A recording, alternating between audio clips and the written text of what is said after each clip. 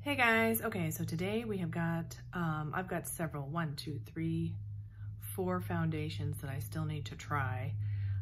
So we're gonna go ahead and get to it. I think today I'm gonna try, I've got the Kiko one in the works, but look you guys, I feel like it's, if I get it open, I just wanna show you like the shade.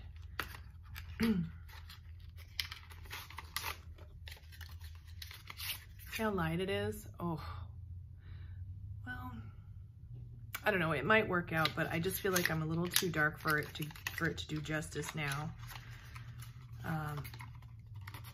Which whoever thought I'd say that, right?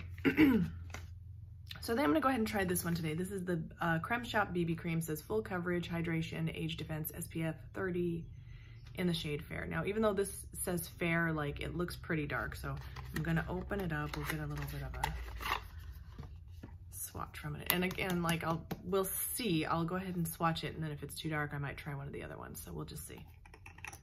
It's all sealed up for you, so that's nice. I got this from CVS. Oh yeah, it looks really pretty dark. Oh my goodness, this has been sitting there for years. Oh my goodness, CVS. It's like got a clog of product that is gumming up the works here. So I'm gonna take my tweezers and just kind of break the seal, as it were. Oh, it wasn't too bad actually. It was really a little thin film. See that? Not too bad. Maybe it's just, you know, what happens when they seal it on there. Could have been a heat seal. So, all right. It feels like it's not wanting to shake up very good though, so I feel like it might have been sitting on the shelf for quite a while. Okay, and so the shade does look a bit darker than what I would consider fair. Well, no, it's pretty fair. So we'll just see. This may in fact as well, but like, I don't think it's the same. Well, maybe it is. I'm just crazy. Like, this just looks way darker than this. Maybe it's just because there's such a, what am I trying to say? There's just a lot of color like all together that it looks a little bit different. To me, this looks lighter than this in real life. So, all right, it's very creamy. So it says it's a BB cream. It also says it's gonna be full coverage, so we'll just see. I'm gonna start out with my fingers and then we'll just see. Oh, it smells exactly like sunscreen. And this is one of the problems that I have with makeup in general, is that because of all my pigmentation, when I try to put on a product that is the same color as my neck, which is what I try to match to, sometimes you can see the pigment of the product against the pigment of my skin, the hyperpigmentation, and it starts to look really obvious on my skin. So I actually like the smell because I love the smell of sunscreen. It's like sunscreen with like just a touch of floral at the end. Yeah, it feels like sunscreen too. It's very, I don't know, the only word I can use to describe sunscreen is a little bit greasy. It feels a little bit greasy. But I feel like it's also wanting to almost dry down. It's like I can feel like a subtle gritty powderiness to it.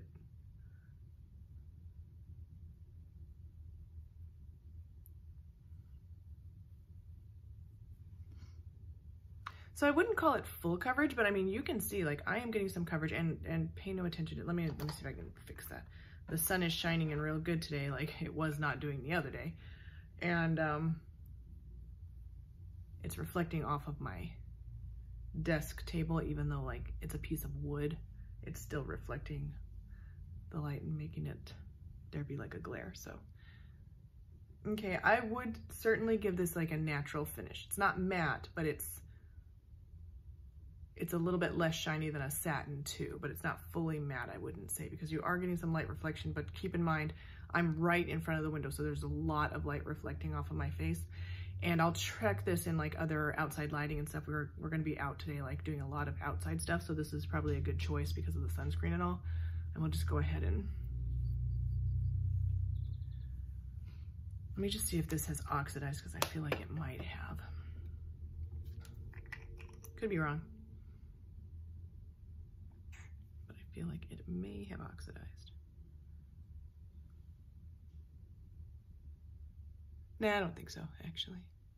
Nah, I don't think so. Okay, so just always making a test just in case. So what was I saying? So yeah, this is gonna be a good choice for being outside. And we are really gonna be outside today at the lake. So it'll be a good test for the SPF to see if it helps.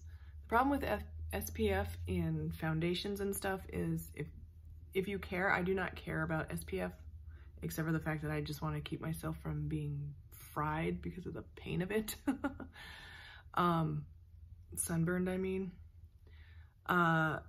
If you care about SPF, so you're not going to be able to just use your foundation as an SPF. You'll need to do another layer of something else, because in order to get the full protection of the SPF that is in the foundation, you have to apply like a teaspoon of product or something, which doesn't seem like a lot, but it is. What I just put on there is like a drop, even compared to like just a teaspoon of product. So, okay, it actually has a nice bit of a glow. But again, it's not glowy. It's not like, I wouldn't consider this dewy at all. At the very most, I would give it a satin finish, and I'll check the package in just a second so we can kind of see what the actual claims are. But honestly, from my face to the mirror, it's actually looking really good. I feel like I can get away with this, even though my face might have a little bit more color, because as I have said in the past so many times, my face is darker than my neck. And what we don't want is our face to be one color and the rest of our body to be another color. Now it's hard for me to kind of find that balance because my hand is way darker than my neck and my face. My face is full of discoloration and hyperpigmentation. We don't want to match our foundation to that. We're trying to cover that up, and we're trying to make the skin look as even and uniform from the top of our forehead to the bottom of our neck. But if you guys can see, like, this is not a low cut shirt at all, but if you can see just below that line of color, I am white as a ghost, real white. But my face is never that color, and even my neck is hardly ever that color, except for in the deepest of winter time, because then I don't get any sun at all, and my all my pigment goes down. But it's still a bit darker than the skin underneath where my skin doesn't show, the skin of my body doesn't show. But my hand is always darker, regardless of everything. It's always darker than my neck and my face. So that's gonna look a little bit weird sometimes, but the human eye and mind can kind of process that a little bit better than it can process dark face, white neck, with an obvious line of demarcation, and even a not so obvious line of demarcation. And I don't want that. I want it to look as smooth as, like, it's just my same skin color, all smooth, all one color, okay?